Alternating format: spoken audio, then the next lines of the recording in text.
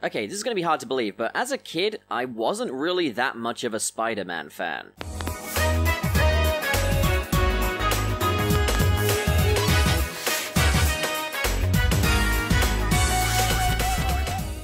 I was born in 1996, so I was pretty much a toddler for most of the 1990s. And during that period, I was more of a Batman fan. The Spider-Man animated series never grabbed me in the way that the Batman animated series did. I was too young to really appreciate Spider-Man comic books. Obviously, the movie rolled around in 2002, but in the UK it was a 12. So I didn't get to see it until it came out on VHS, and my reaction was, too much Peter Parker, not enough Spider-Man. Which is a crazy thing, because that is now one of my favorite movies of all time. But as a kid, I spent most of the film's first half just playing with my Spider-Man action figure, and that was it for me. The Spider-Man action figure was the main thing that made me like Spider-Man. As far as I was concerned, Spider-Man was just my favorite action figure. But then the following year, I get home from school and my dad has a surprise for me. He's bought me a Spider-Man video game. And I was thrilled with this little surprise, so I popped it in and started playing immediately. Now, as a kid, I had no clue as to the stigma of licensed video games. Like, most of my games at that age were licensed games. And when I was that age, I don't know what my standards were like, but I do recall never playing a game that I didn't like. But it wasn't just that I liked Spider-Man the video game. I actually loved this game. And this was the piece of Spider-Man media that made me a Spider-Man fan. Now, there's a lot of fantastic things that can be said about Spider-Man 2000. The fact that this was Spider-Man's very first 3D video game release, and it was a big deal, was something that flew over my head as a kid, but the fact is, this is an incredibly refined experience, and is a lot of fun by today's standards. There's really not much of a learning curve to this game. Spider-Man 2000 is a platforming game first and foremost, with challenges and puzzles sprinkled between. Levels can be a matter of getting from A to B, or it can be that you're trying to stop a bomb from going off, rescuing civilians, shutting down generators. There's a lot of variety, and it feels like an incredibly high-stakes game. Spidey himself felt intuitive. As I say, this is a pretty simple version of Spider-Man to play as. So it's kind of a platforming game first and foremost, and a Spider-Man simulator second. Like, this game doesn't really make you feel like Spider-Man in retrospect, but at the same time, this wasn't expected back then, and also, I was a kid, so as far as I was concerned, I basically was Spider-Man while I was playing this. In a very simple, straightforward way, you can do the basics of what Spider-Man can do. He's got his super strength, so he can lift things like cars. He can deal a good deal of damage with his hits. He can jump pretty high. There's honestly a surprising variety of what you can do with his webs, which can be used for tying up thugs or just knocking them out completely if you feel like it. And the most thrilling part was that Spider-Man could also web swing. It was pretty much automatic, just jump up and then he would start swinging. And it is effectively flying, but with a fancy web swing animation just to cover that up. But it sufficed, and you could change his height level and slow him down. This was a whole lot more than just the bare minimum. Of course though, web is limited, so you do want to keep topping up your web cartridges as you go. Unless you play the game in kid mode, when you don't really have to worry about that. And let me just say, kid mode was a great thing for me as a kid, because things that I wouldn't have the patience for back then, such as grinding for web supplies, and making certain combos essential for the game, these were not things that my progression-obsessed, impatient kid self had to worry about. But one thing I really enjoyed collecting were the different power-ups. Fire webs, the old trusty Spidey armor. These did make the little bits of exploration I did as a kid more rewarding. And then there is the presentation of the game. Now, as a kid, I played this on the Mac, and the graphics on the Mac and PC versions of this game are definitely the superior editions. Spider-Man looks, as you would expect, red and blue and clad with webs, and those graphics, while they are definitely a product of their time, they were colorful and exciting enough to keep me engaged as a kid. It's one of those things where the cinematography is good enough to kind of elevate the rest of the graphics. There's a lot of really good art design in this game. The environments are stimulating and immersive. The characters all look as you would expect them to look, but I know that the version of this game that most people played was the PlayStation 1 version, and that's quite a different story. Look at Spidey, he's got no webs, you poor webless bitch. And then of course there's— ah! What the fuck did they do to Black Cat?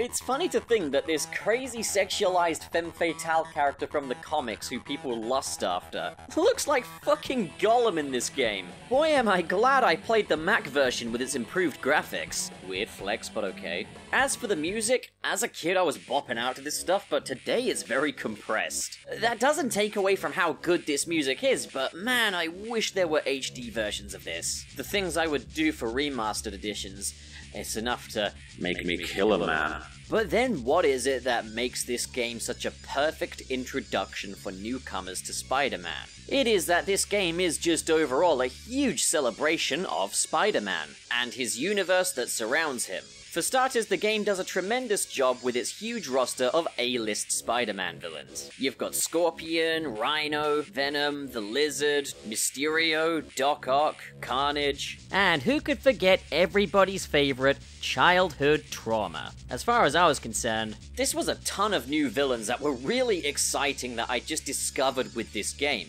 Personal highlights for me were Venom, who is hilarious in this game, and becomes an ally with Spider-Man with really hilarious results. Like, their character dynamic was really well written, but the villain that seemed to capture my imagination the most was Mysterio. Something about his fishbowl on his head just made him endearing to me. I was pretty much already familiar with Dr. Octopus. I mean, I think everybody knows Dr. Octopus. He's Spider-Man's arch-fucking nemesis. Of course you know Dr. Octopus. And before you guys come at me with, oh, but it's the Green Goblin, not Doc Ock. The Green Goblin being Spider-Man's arch-nemesis is more of a fixture of modern times. It came about more with the Ultimate comics, but Doc Ock has had more of that nemesis relationship dynamic with Spider-Man in the earlier runs. So it is up for debate. They're both great villains, I don't really care. But I wasn't just introduced to all these exciting villains, there's also Black Cat who works with Spider-Man, Johnny Storm aka the Human Torch, there are cameos from The Punisher, Daredevil, Captain America. Stan Lee narrates this game. It was through this game that I really got to understand who Stan Lee was. There was just so much in this game that just captured my imagination and led me to go and want to see more. And if that's not all, throughout the game you collect different comic book covers. And these bonuses really excited me as a kid. I loved going through the different comic book covers and seeing where the villains made their first appearances, learning all the little facts about them. It made me just really want to pick up a Spider-Man comic book. As well as that, you've got the different unlockable costumes throughout the game, and you can go on a little screen that displays information about them, and it just made me want to research them. Same goes for the character bio screens as well. There's just so much information in this game that tells you all about Spider-Man's history, and it's done in such a rewarding and exciting way. As a game, this was top-notch. This was an excellent licensed game at the time. And by any standards, even today, this is a very fun and enjoyable game.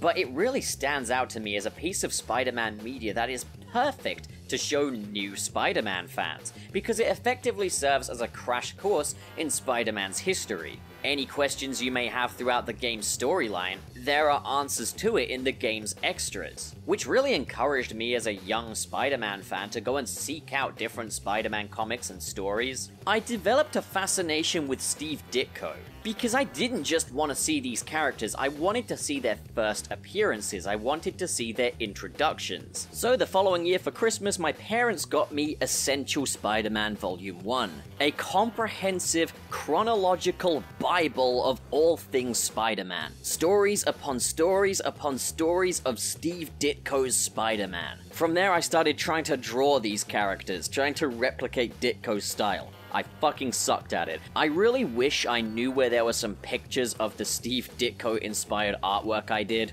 but I'm pretty sure they're all in the trash by now. But there were a lot of drawings of Spider-Man and Mysterio. But also that same Christmas I received Spider-Man 2 on DVD. And that film I did get to see in the theater prior. By that point, I already kinda considered myself a Spider-Man fan because of the enthusiasm the game had instilled me with. And I'm not sure if it was that, or just the fact that we spend more time with Spider-Man in costume in this one, but I absolutely loved Spider-Man 2. I was obsessed with this film. It also speaks volumes about Spider-Man 2 that I am still obsessed with it today. But that's the story of how I became a Spider-Man fan. That PlayStation 1 Spider-Man game was the perfect entry point for kids to get into the Spider-Man series. There's not too much of a learning curve, the difficulty is perfectly balanced and adjustable, it's chock full of information and Easter eggs about the character's history, it draws so much inspiration from the comic books, but it also gets me thinking. We now have the freshly rebooted Spider-Man PS4, and it's one of the best games I've ever played, but at the same time, it's definitely not as good of a gateway for kids to get into Spider-Man as this game was. The game is definitely more geared up towards adults, and there's more of a learning curve to it. It's definitely not as simple as Spider-Man on the PlayStation 1 was. And the thing is, Spider-Man PS1 was so influential to me going forward. And I can't help but think, should new generations not have access to a game that's like that they can just pick up and play and they can learn about Spider-Man? A game that is still a good game and doesn't patronize them, so, you know, not like Spider-Man Friend or Foe was. I'm just saying, I would be so stoked for a remake or a remaster of the original PlayStation 1 Spider-Man game. Obviously that's impossible now that the rights have gone over to Insomniac Games, and obviously I love the new Spider-Man games. These games are perfect for me now that I've grown up. I'm thrilled that more mature Spider-Man fans are being catered to. But when I think of the Spider-Man media that is out there for kids these days,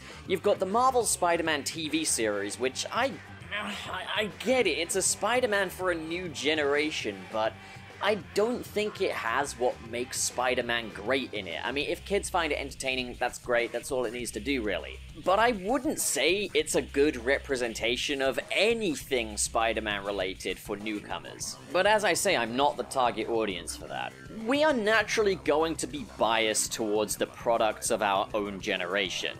I grew up with Spider-Man PlayStation 1, Sam Raimi's Spider-Man films, and the Spectacular Spider-Man TV series, which I was a huge fan of, where I didn't really care for the 90s one. Kids today will be growing up with the Marvel Spider-Man TV series, and possibly the Marvel Spider-Man game if their parents will let them play it, because it is a PEGI 16, and the MCU Spider-Man movies and Spider-Verse movies. I'm not here to complain about what we're getting offered these days. While I don't like the Marvel Spider-Man TV series, I think the rest of it is great. But I do wonder, is there enough being catered towards younger audiences that can really capture their imagination and get them into Spider-Man? Well, I'd be enthusiastic to hear about what got you into Spider-Man. So comment below and discuss, and as always, if you enjoyed this video and you want to see more like it, hit subscribe, hit the like button. And for ways of connecting with me, there are links in the description below. And if you're feeling extra supportive, there is a link in the description below to my Patreon and also a join button. And I'll try and make it worth your while. But of course, you don't have to. Thank you so much for watching, guys. Have a great day.